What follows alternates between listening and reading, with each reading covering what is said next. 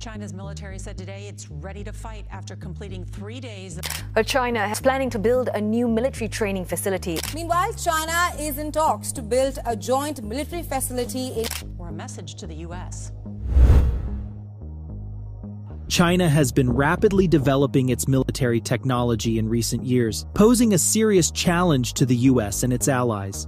Among its many weapons projects, one of the most alarming is its advancement in laser weapons. This may sound like fiction, but laser weapons are now a part of the military arsenal, at least in China, where huge technological advancements have been made. These weapons can potentially destroy or disable satellites, drones, missiles, and aircraft, giving China an edge in future conflicts. Join us as we examine how advanced China's new direct laser weapon is and how it could change everything. China's approach to space exploration is different from many other nations, primarily due to the fact that its space program operates directly under the control of the People's Liberation Army, PLA. This integration of military and space activities ensures that considerations for military applications are integrated right from the inception of any space project. Much like China's nuclear program, which initially had strong military ties before evolving into both military and civilian uses, its space program has followed a similar trajectory. One of the foundations on which China built its space launch capabilities was its intercontinental ballistic missiles, ICBM. Leveraging this technology, China worked on improving missile performance, often drawing from knowledge and technology inadvertently acquired from the United States. This technological transfer laid the groundwork for China's space program to rapidly progress and compete on the global stage. This dual-purpose approach has many advantages. On one hand, it improves China's overall national power, bolstering its position as a global power. On the other, it serves to legitimize the rule of the Communist Party of China, CPC, by showcasing significant achievements in space exploration, reinforcing the party's leadership and its commitment to technological advancement. Chinese President Xi Jinping has been an advocate for the country's space endeavors. The Chinese state media consistently portrays the space dream as a pivotal step towards China's national rejuvenation, emphasizing how space achievements are instrumental in elevating the nation's status and influence on the global stage. This perspective aligns with China's central concept of comprehensive national power, where achievements in space exploration are seen as vital components in its quest for prominence and influence in the 21st century. The summary of all that is that China is serious about space and military tech, and the whole world is beginning to notice. One notable aspect of China's military modernization, particularly since 2015, is its emphasis on fractionalization. This approach entails breaking down complex tasks into smaller, more manageable components.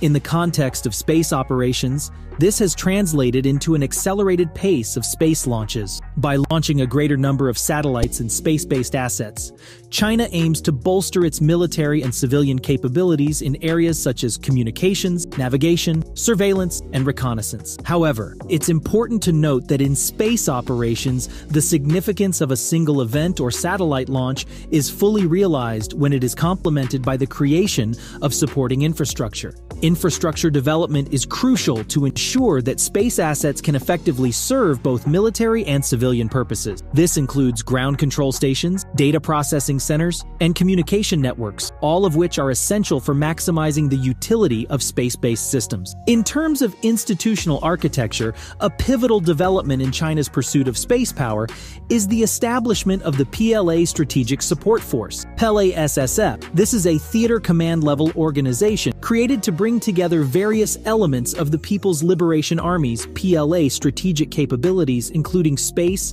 cyber, electronic warfare, and psychological operations.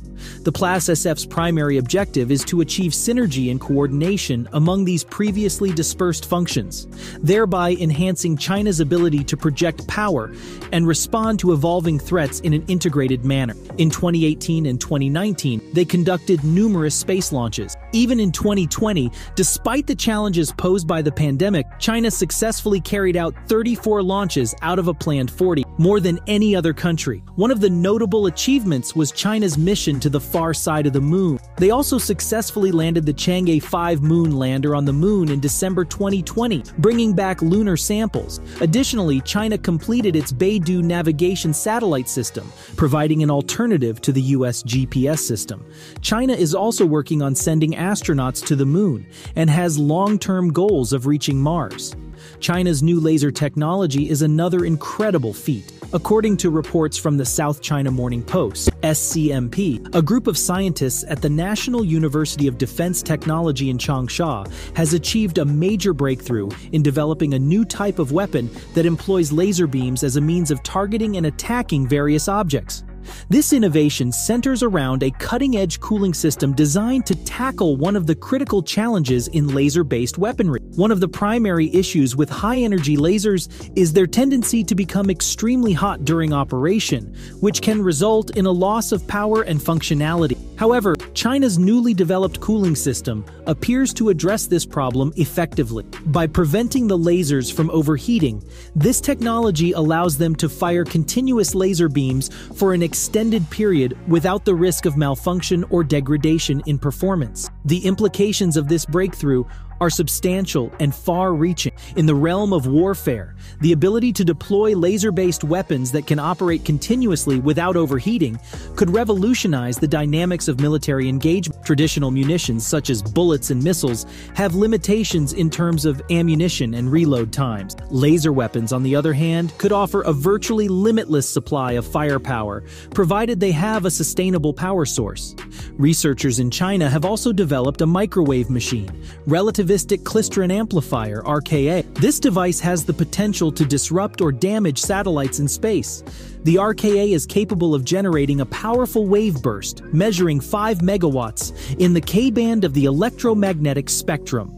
The K-band is increasingly utilized for various applications, both civilian and military, including satellite communication and data transmission. Using such a device for electronic warfare purposes could involve jamming or disrupting the functionality of satellites, which could have substantial implications for communication, navigation, and reconnaissance capability. It's worth noting that electronic warfare technologies, like the RKA, are not unique to China, and many nations are developing similar capabilities as part of their defense strategy. However, one critical question that people have been asking is whether this new laser technology qualifies as a direct energy weapon, DE. If China's development indeed falls into this category, it could mark a significant shift in the global military landscape.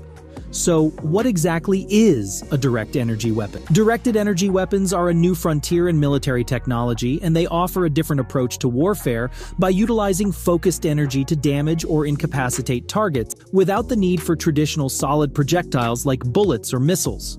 These weapons harness various forms of energy, including lasers, microwaves, particle beams, and sound beams, to deliver precise, concentrated force over long distances. The potential applications of DWs are broad and versatile, ranging from anti-personnel systems that can incapacitate or deter enemy combatants to anti-missile systems designed to intercept and destroy incoming projectiles. Additionally, DWs can target vehicles, aircraft, and even optical devices.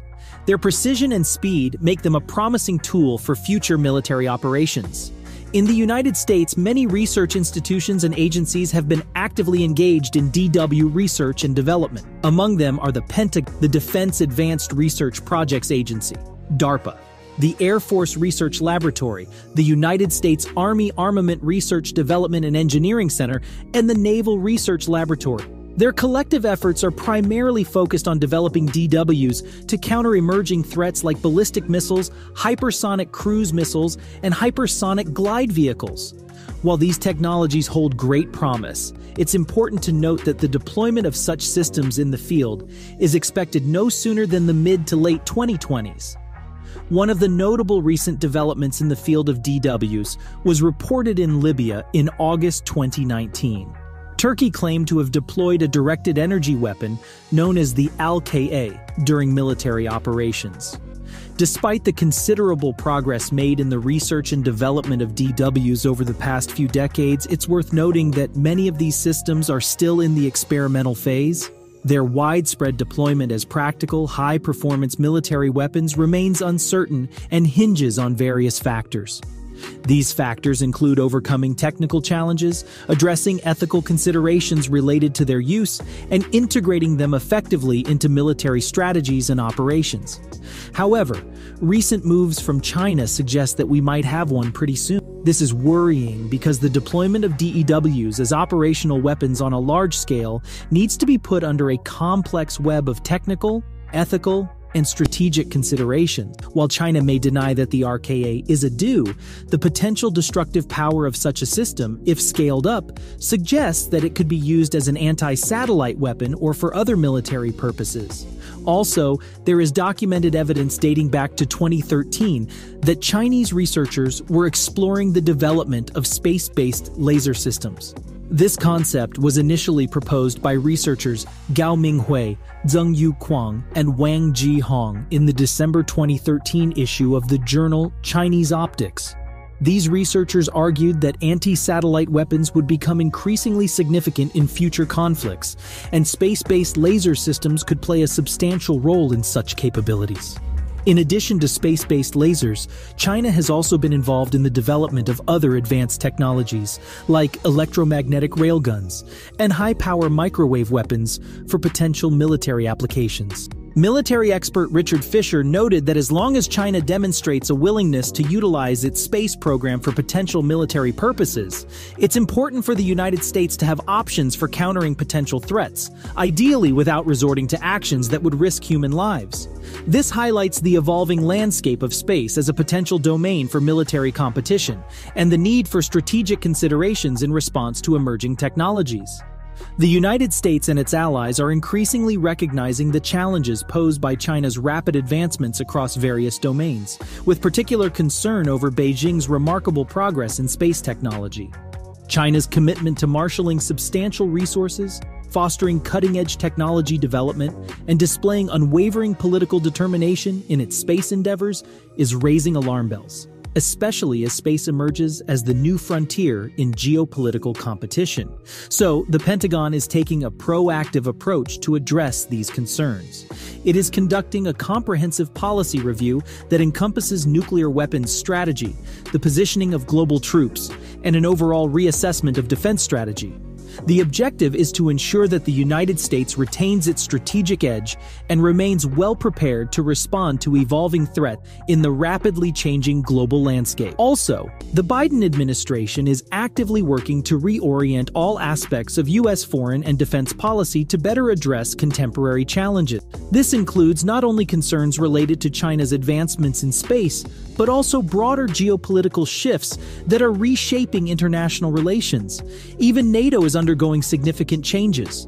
Recognizing the growing importance of the Indo-Pacific region as a center of global economic and political gravity, NATO is extending its mission focus. Additionally, recognizing the significance of space in modern conflict and security, NATO is in the process of establishing a NATO Space Command Center. These adaptations reflect NATO's commitment to ensuring collective defense and security in an ever-evolving global landscape. Also, the United States has declared its intention to unveil a previously undisclosed space weapon to the public very soon.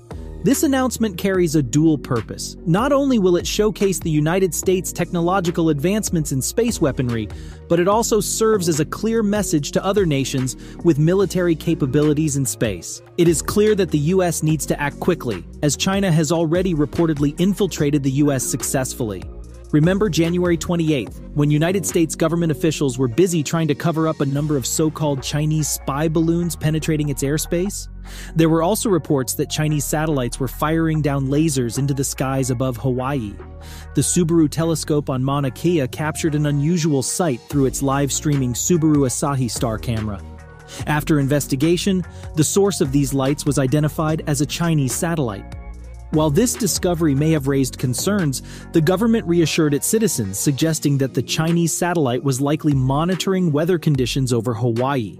NASA chimed in, speculating that the satellite in question, the Chinese Daqi-1 AEMS satellite, might be involved in monitoring global carbon levels and atmospheric pollution worldwide. However, there are a lot of people who believe that the government isn't telling the whole story. The country that will feel the impact of China's expanding capabilities in space the most is definitely India. While India may not have the same economic capacity to match China's space activities, it recognizes the need to develop its own space and counterspace capabilities to maintain a strategic balance. To achieve this, India is working on creating a minimum deterrent strategy, focusing on acquiring niche technologies related to anti-satellite, ASAT, and other non-kinetic systems in outer space. India has already taken steps in this direction, including conducting exercises like InSpaceX in 2019, which brought together military and scientific stakeholders to discuss space-related security challenges. India has also demonstrated its ASAT capabilities by successfully testing an interceptor missile to destroy a satellite in low Earth orbit. This achievement, known as Mission Shakti, showcased India's ability to protect its space asset. India is also in the process of establishing a Tri-Services Defense Space Agency, which will eventually lead to the formation of a full-fledged space command by 2025 to 2027. India also has to understand the importance of forming coalitions and partnerships with like-minded nations to strengthen its position in space and enhance its information dominance. Exploring collaborations such as the NATO Open Door policy for India and leveraging the Indo-US Strategic Partnership, including agreements like BECA, Basic Exchange and Cooperation Agreement, are crucial steps. Maintaining an information domination edge over China through a real-time OODA loop, Observe, Orient, Decide, Act, is also another strategic goal. This allows India to have superior situational awareness, which has proven valuable in the India-China standoff in Ladakh. Despite the significant disparity in power, India's ability to leverage information and real-time data has contributed to a combat stalemate. While China has invested significantly more in space over the last 2 decades, India has managed to match its capabilities through smart geopolitical positioning and strategic partnerships. India's space strategy involves harnessing niche technologies from the United States and maximizing the integration of space assets with partner nations rather than reinventing systems. Towards this, the recent establishment of a Situational Awareness Center at Bangalore is a great milestone in the management of real-time information and its military application. This can offset China's space superiority. It is clear that China is making its mark in military and space tech. As these developments continue to unfold, it is becoming increasingly obvious that the dynamics of space power are shifting, and nations around the world, especially the United States, are closely monitoring and adapting to these changes. Now, all we can do is wait and see how the world reacts. What do you think about all this? Let us know down in the comments section.